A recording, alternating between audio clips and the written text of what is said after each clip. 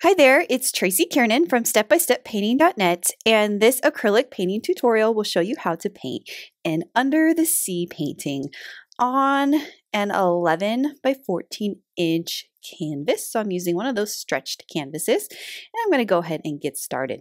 So I have 4 colors on my palette, and I'll be using this 1-inch flat wash brush.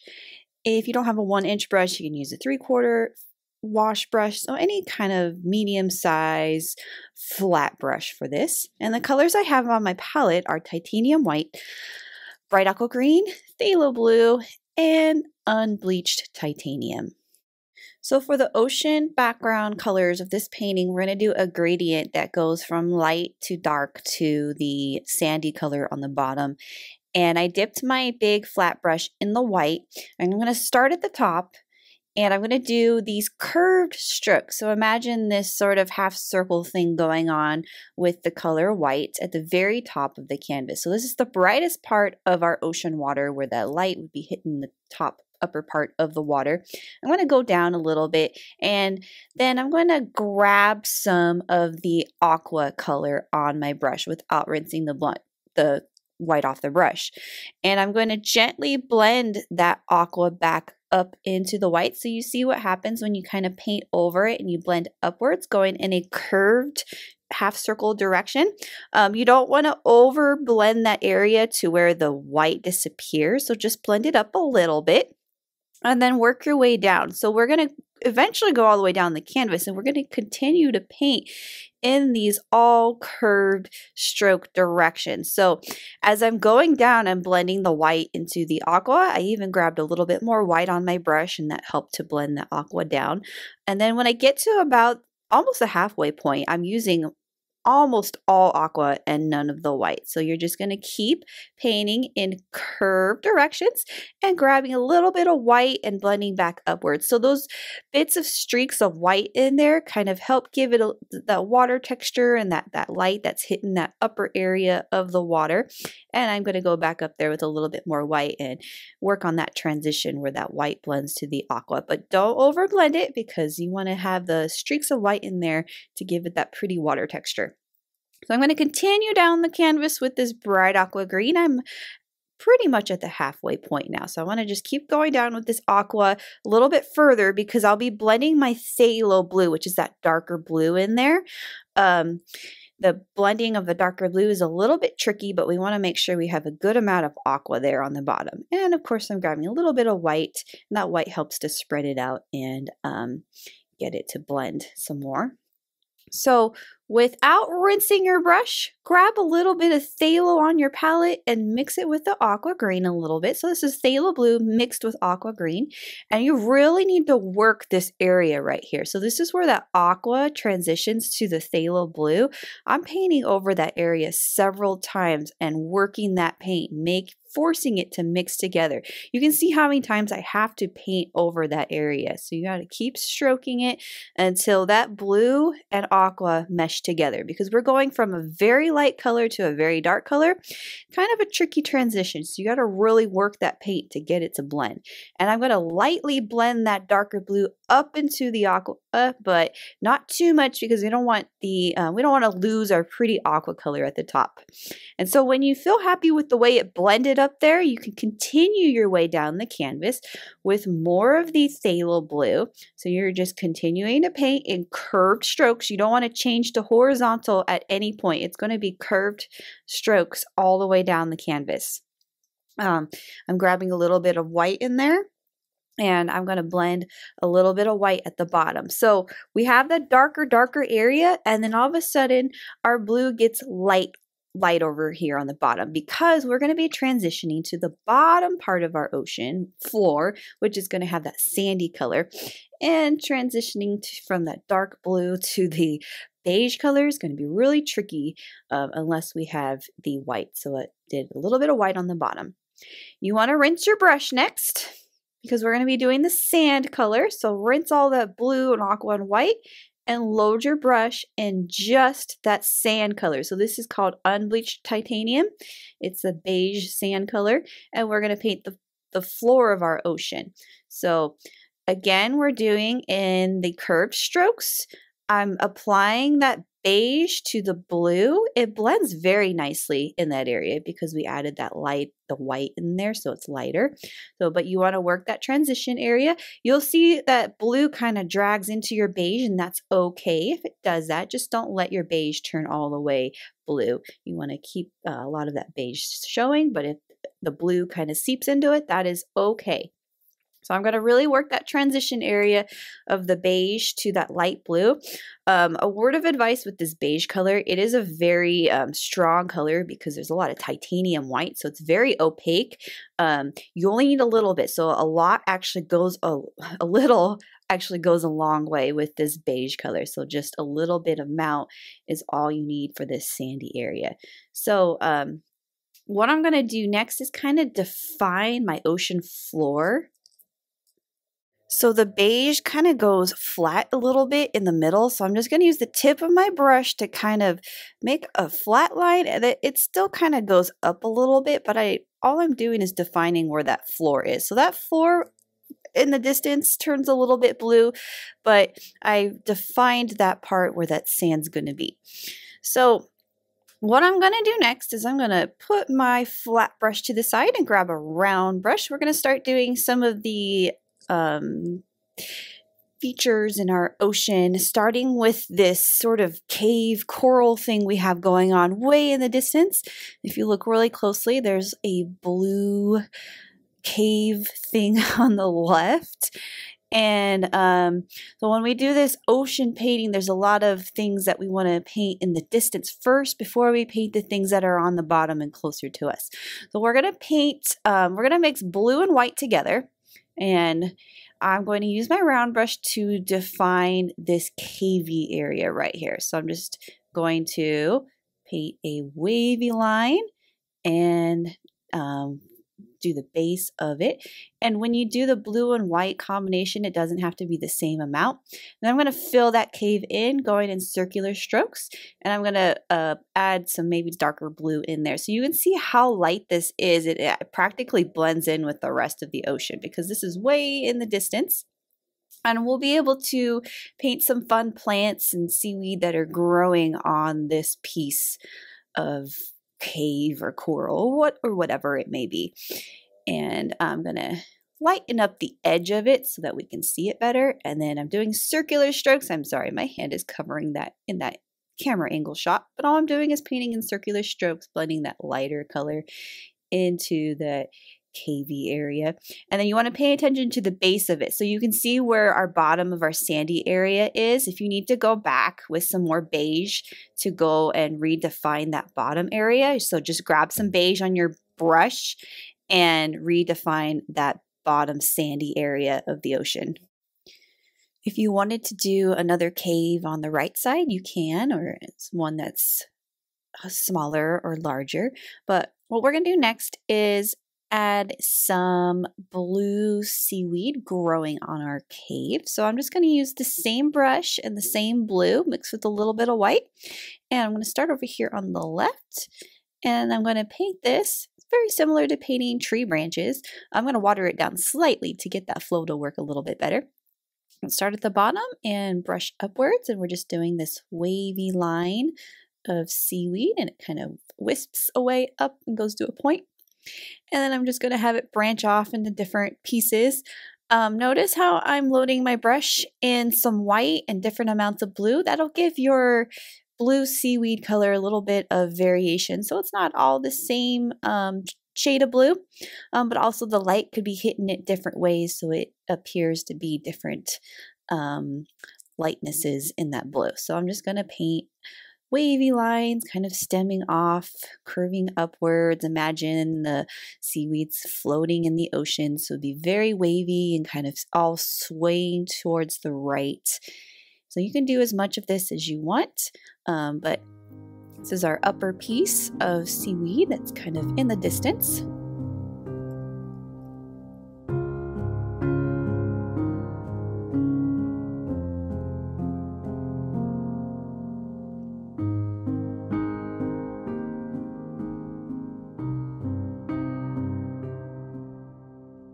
Next, I'm going to do some of the green seaweed that you see in this painting. So I'm going to load two greens on my palette, light olive green and Hooker's Green Hue Permanent. So a light green and a dark green. You don't have to use those exact shades of green, but when I work with greenery, I like to use a light and a dark. Well, we're still going to use that round brush, that number 8 round brush. I'm going to mix the two together so we get kind of a medium green. Twist it. A little bit of water on that brush gets it to be nice and flowy. Twisting it gets that paint to be right there on the tip. So when you paint your curvy line, it seems to flow better when you get that paint right there on the tip with the right amount of just a bit of water on it. So I'm kind of the same thing I did with the blue. I am putting a little bit more pressure on my brush to start off with, and then I'm kind of releasing the pressure. It gives it that wavy, different thicknesses in that seaweed. I'm going to freshen up some white on my brush as well, get some lighter colors of that green in there. So this is just a very long piece of green seaweed that's going up. The top pieces, I'm going to add a little bit more white to it. Perhaps the white from the ocean, the light from the ocean is hitting that area, so it's lighter. Few little leaves that are kind of attached to these pieces. So I'm doing different shades of the green and the white, and I'm just pressing my brush to create a small oval shape on that seaweed. So there's a lot of different fun, styles of seaweed and coral you can do in this painting. You don't have to do exactly what I'm doing. If you're doing this with your child, you can study the coral reef and look at the different kinds of species of coral and underwater plants, and you can decide to paint different kinds if you want. You can plan your painting out. So just some fun different examples of what you can do to change this painting and make it your own. But I'm just going to continue to add these rounded leaf shapes on this piece of seaweed, and have one piece that kind of goes outwards and overlaps. So the trick with this is just to vary your darks and lights with the greens. We have the light, and this is a step that probably could have been done before the seaweed, but we still have time to do this here. So we have the light beams that are coming down from the top part where that light is hitting the top part of the ocean. And what we're going to do with the titanium white, so make sure your brush is all rinsed off, grab just the titanium white on that, and we're going to do the rays of light that are coming down. So I'm going to load the white just on the tip. You don't need a lot of white on your brush, just a little bit. And you're going to do this very quickly. You're just going to stroke downwards very quickly, and now you're holding that brush very lightly. So you're not pressing hard, because if you press hard, your line will be way too thick and it won't go to a tip at the end of it. And you're just really quickly painting that crisp pointed line that's beaming down from that top of the piece. This is where the light is beaming down into the ocean water. So I'm trying my best not to get the white to go over that seaweed, trying to get it to go around it. It went over the blue seaweed a little bit, but that's okay. So just keep painting as many light beams as you would like in this area. Again, not very much paint, very, very lightly, and make sure you're going at different angles. The ray is going around in a kind of that half circle direction. Next, I'm going to paint a piece of green seaweed that's kind of growing off of this cliffy coral area. Without even rinsing my brush, I loaded the Hooker's Green, that darker green on there, and I'm doing a leaf, a curvy leaf that is kind of thick on the bottom. It goes to a point.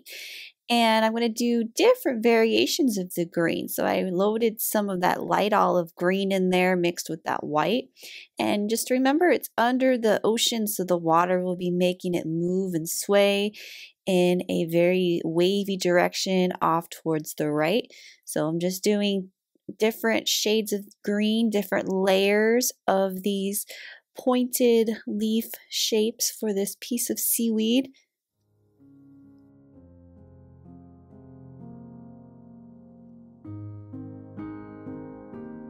I'm going to do another same style of plant in this area, but this one is, its home is right there in the sand. So same thing, the different variations of the darker and the lighter green and white.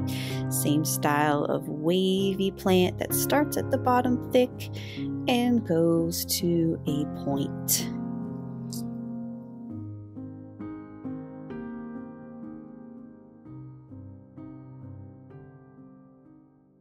I'm going to introduce a new color on my palette here. This is Cadmium Yellow Hue.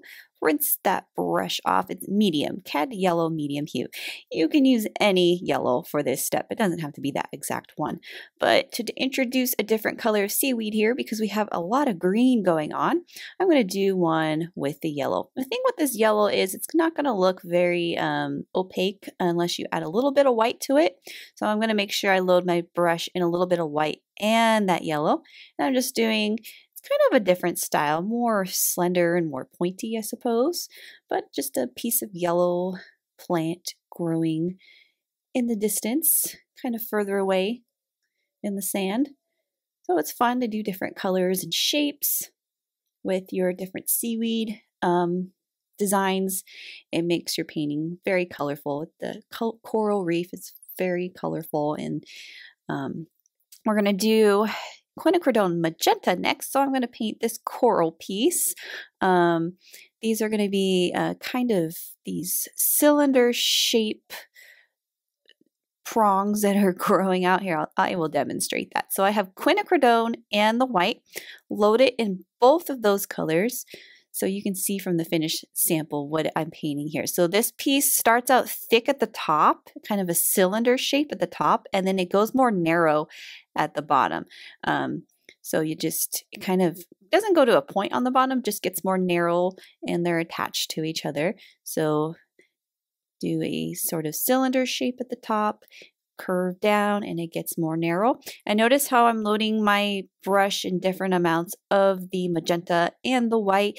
That'll give your piece a lot of different color variation in this coral design that I'm making.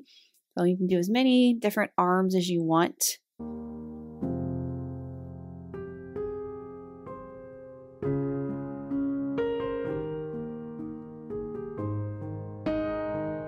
I'm going to do a branching coral piece down here below with using just the quinacridone, so not the lighter color in there. So this one's just going to show up darker, gives it more contrast towards the bottom. Just a branching coral piece, it kind of thick at the bottom and branches out to a point in different directions.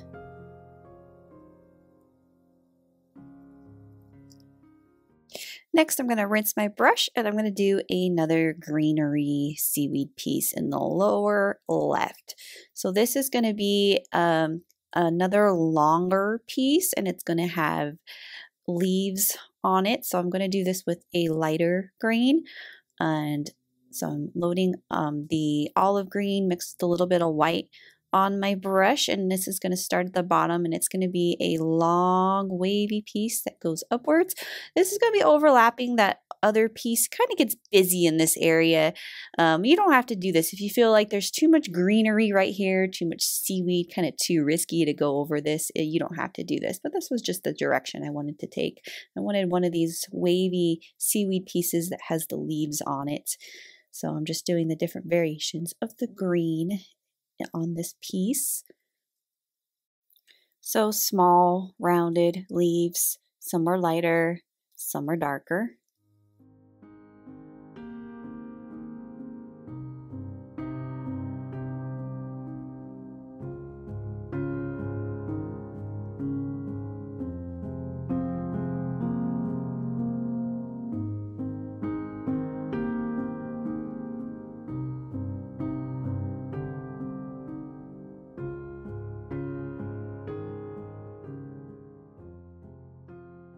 Next, I'm going to rinse off and freshen up some titanium white.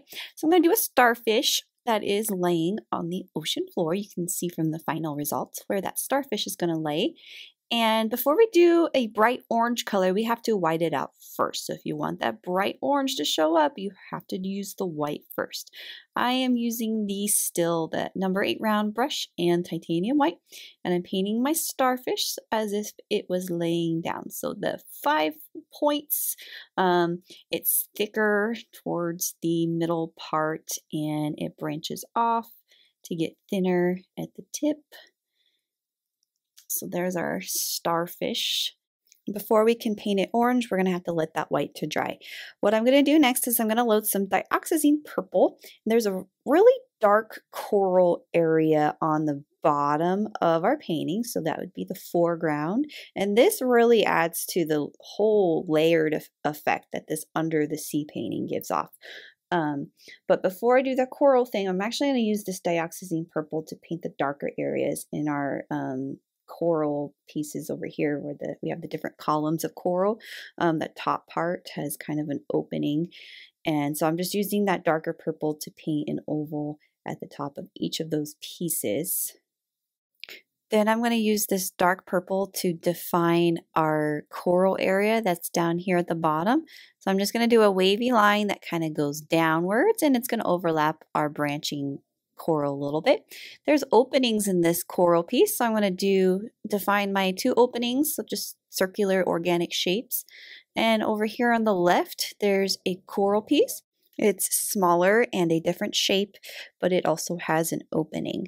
And then now that I defined the shape of that area, I'm just going to go ahead and paint it in. So it's a combination of the darker purple with the Quinacridone Magenta, and I'm just filling it in with these really curvy strokes, trying to give it that texture, and just grabbing different amounts of the Dioxazine Purple, grabbing a little bit of the Quinacridone Magenta, and I'll be even adding a little bit of white in there as well. But I'm filling this in solid. It's a darker area of this painting. It's in the foreground, and it gives our painting a lot of depth and dimension because we have different things in different layers and different distances. So a little bit of white, especially closer to the edges, as if that light were hitting it in that area, and just curvy strokes, kind of blending those purples together. And then when you grab the white, you can create some more layers in your coral by blending that white into the purple. Like for example, down here, I'm adding a little bit of white in this area, makes it look like there's a different layer of coral in that area on the bottom. So the same thing over on the right, grabbing the white, the dioxazine, and the quinacridone, and just kind of letting those colors blend together, do their thing to fill in this coral piece.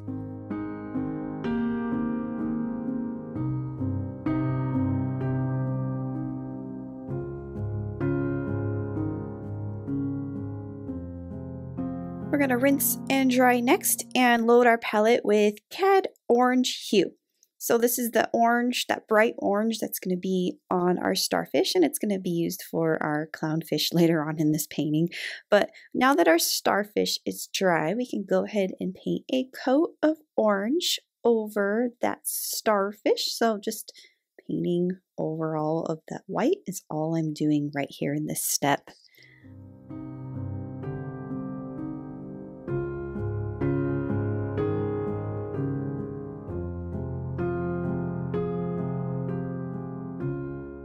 I'm going to add a little bit of shadow underneath our starfish and some of our coral pieces that are on the sand. So rinse the brush off, grab a little bit of the blue and water it down ever so slightly. So very, very thin.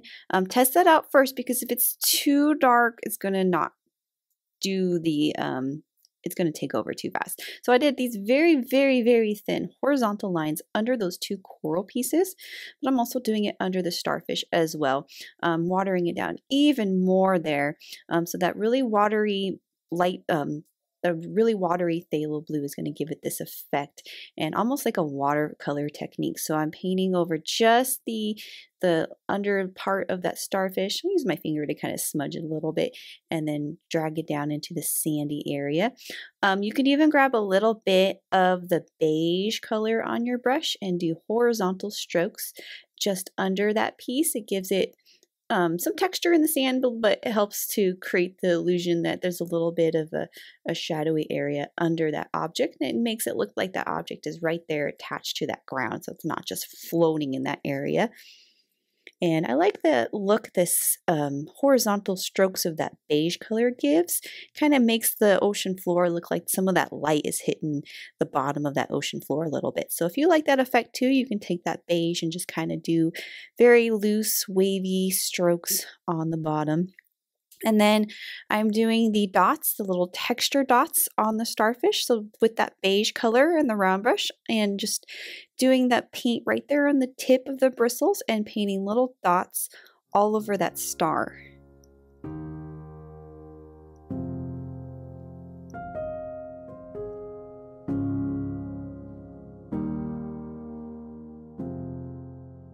Next, I'm going to rinse and dry, and I'm going to see if I can get some more contrast with my leaf or my greenery that's going on right here. I'm going to lighten the front piece so that it will stand out a little bit better from the back pieces, because it's all the same green and it's kind of meshing together. So I just added a very, very light green to that area, going over some of the leaves in here as well. There are certainly a lot of details going on in this painting, so if you feel like, oh, this is way too many details, I don't want to do that many details, you can definitely simplify this. You don't have to do all the tiny different things that I'm adding, and you can, like I said earlier, customize it, make it your own. So this is a smaller brush I'm using. I believe it's a number 1 round brush, so it's just a smaller round brush than my other one. I grabbed it because I want to do these really tiny dots on this branching coral piece. I like how these white dots provide some really pretty contrast and texture in that area, so I'm just doing little white dots on that piece. And then so I'm going to go in and outline the top part of our column coral piece over here, the rounded part at the top. So I'm just taking the white, and I'm not outlining the entire oval. I'm outlining about 3/4 of that oval, but you can see what it's doing. It's creating that bright area and defining that shape. So I'm just outlining that piece at the top. And then, so the next part of this painting, I'm going to demonstrate all those fish that are the school of fish that are at the very top of the piece that kind of go off into the distance, into the lighted area. So this part takes a little bit of time, sort of tedious, but I'll show you very loosely how to do these fish. Remember, they're way in the distance, so we don't see much detail on it. We did like an oval shape and then the little tail at the end. And then I'm just going to make smaller ones that are maybe slightly bigger. But this one's going to be slightly smaller, a little bit higher up. So same thing, oval shape, little tail at the end. And you can add the white to your blue to make lighter versions of that fish, so the light may be hitting them, but also if they're further in the distance, they would be lighter. So some of these would be so far away that really you wouldn't see the fin or the shape. It would just be a small little dot. So I'm just doing small little marks with my paintbrush to make that shape. So I'm just going to keep painting more fish shapes all throughout this area. Some of them are going in different angles upwards. Again, it helps to vary your blue, some lighter tints, darker tints, and just keep continuing that technique until you have as many school of fish as you want. You create depth by making the smaller ones higher in the canvas and the larger ones lower in the canvas, so that makes it look like those fish are all swimming off upwards into the light part of the top part of the ocean. And so I'm just going to keep repeating this technique, and I'll go silent here for a little bit as I do this step.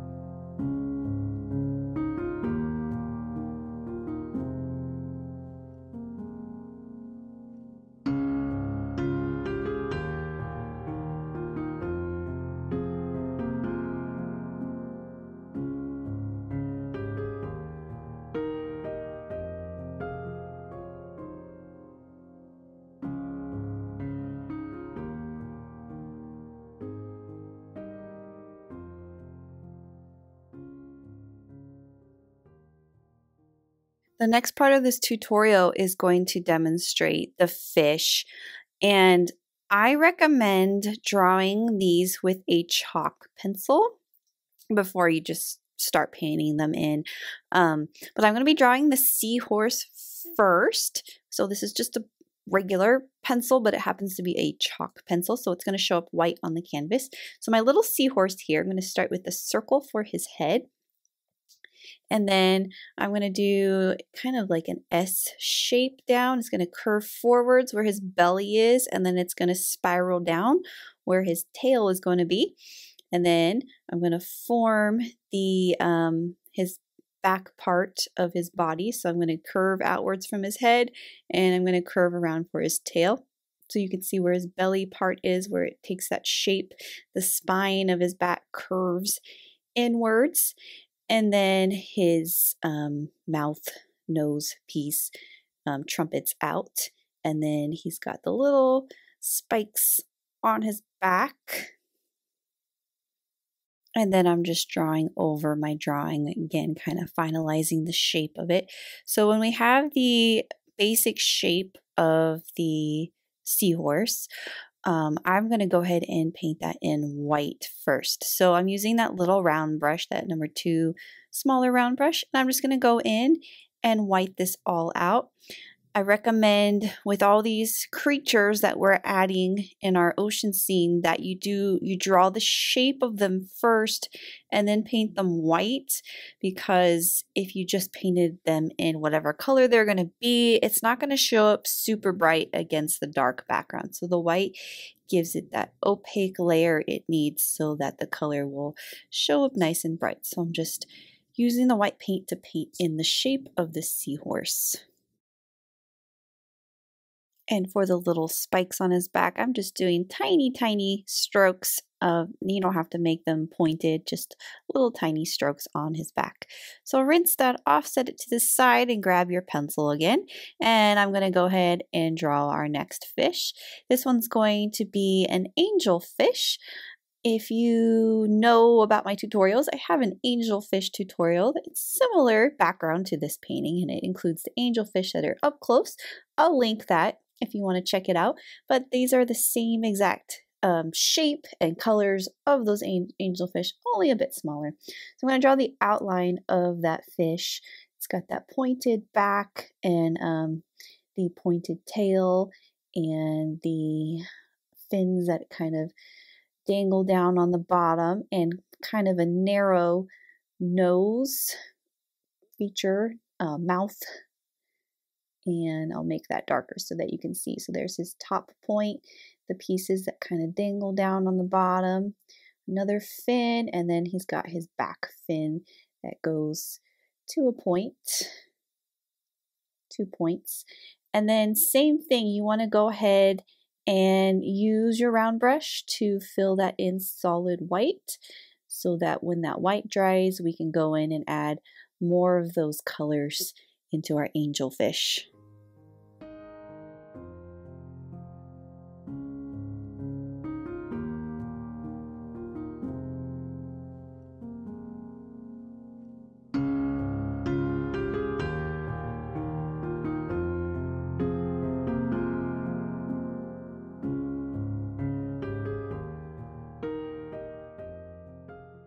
Next, I'm going to do 2 little clownfish that are going to be situated down here towards the bottom. So with the clownfish, we have a narrow oval shape, kind of a rounded triangle for the fin, 2 half circles on the top, 2 half circles on the bottom for the fins. Very, very basic shape. And then you want to go ahead and fill that in solid white with your little round brush. I'm going to make his nose a little bit more pointed towards the edge. So I've said this before, but you can customize this if you want to draw different sea creatures in your picture other than the ones that I'm drawing. You can most certainly do that. So I'm doing a second little clownfish. This one's going to be overlapping our seaweed there. So again, draw your shape and then fill it in solid white.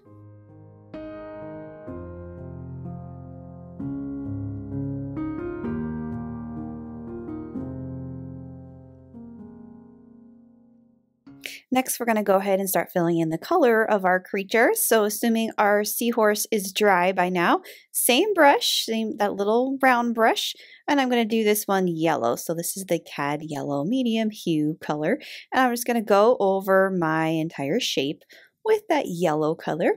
I will be adding some orange shading in there as well. If you look at the final part of this, there is a little bit of orange in our seahorse.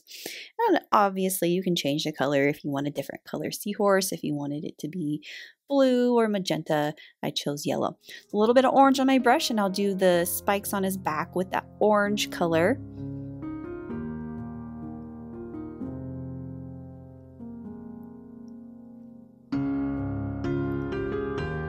And then I'm going to take that orange and add a little bit of shading on the tail and then on the front part of the belly and blend it back in with the yellow.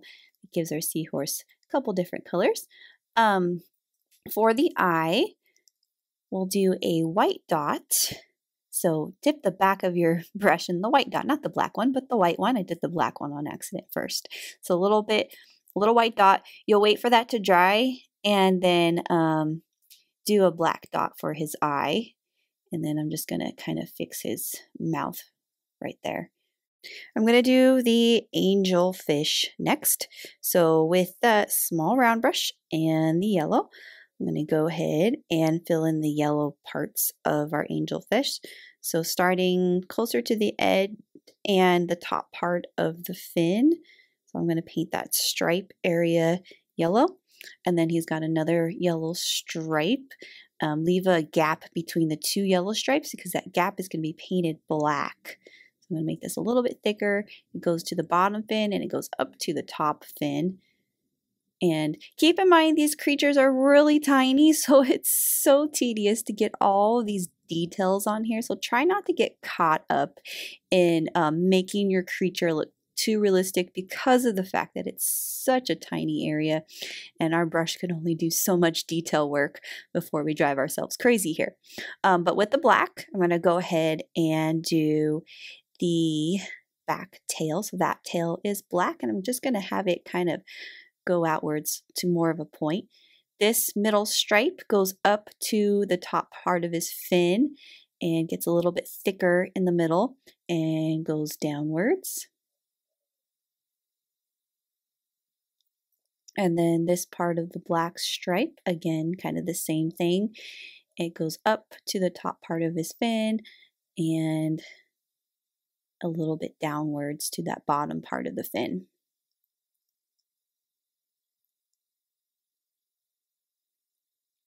I'm going to add a little bit more white, second coat of white to this area because this part of our angelfish is going to be white. A little bit of white highlight on the tail, and I'm going to have his fins kind of dangle down a little bit more. You want to make sure when you're rinsing these round brushes, especially the tiny detail round brushes, that you're wiping them because they end up dripping water down. You don't want that to happen. So I did the black dot eye on the seahorse and the angelfish eye, and then I did a horizontal line for his mouth. And then I'm going to go in and start doing our clownfish. So the clownfish orange is kind of a mixture of the orange and yellow, so kind of a golden color. I'm going to freshen up some of that orange on my palette there.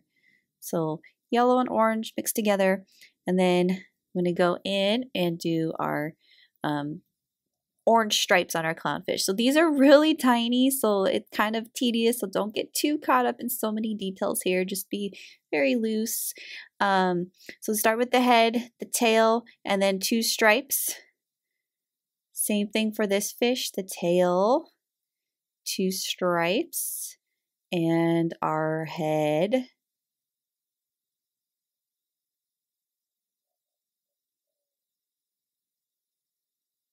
Then we can always wait for that to dry and go back over with more white if we need to fix up the white stripes again.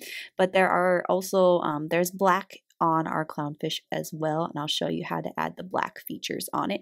So rinse your brush, dry it, grab the black. You just want to make sure that you really dry and wipe the brush because you don't want water dripping down. So little black dots for the eyes, black on the edge of the tail, and then I'm going to just do little dot of black on the top fins and the bottom fins. So I'm just doing little dots, and then I'll do one black stripe right in the middle. So that just gives the impression that we know that they're clownfish, not too super detailed. There's not much that round brush can go into detailed with. So there are the clownfish. I'm going to go in and do a little bit extra on the angelfish here. So I want his fins to kind of be a little bit more wavy on the bottom. So I got very thin yellow, and I did very loose wavy lines kind of dangling down from that angelfish. Added a little bit more white into that yellow to brighten it up. And I'm going to use the black to kind of touch up some of these black stripes in there. Make them a little bit thicker. And then I'm going to very, very loosely take this black, water it down slightly, but very loosely add the black down into the fins down below. Very loose wavy lines. And then I'm going to take the black and do some marks on the belly of the seahorse. So just little curved marks on his belly. Super, super detailed step. Like I said, you don't have to do this. You can simplify it and leave that step out. Next, I'm going to do little dots for bubbles. So this is also optional, but a fun little effect. And all I'm doing is using that little tiny round brush and the white. Get some fresh titanium white on there. And making little clustered areas of dots. Actually, not really clustered, but they go in a curvy direction, a curvy line direction. Just little dots all throughout wherever you feel like you want the little bubbles to show up. You can even have the little bubbles go around above one of the fish's mouths if that's something you want to do. But just kind of all over wherever you want to add the little dot effect in your water.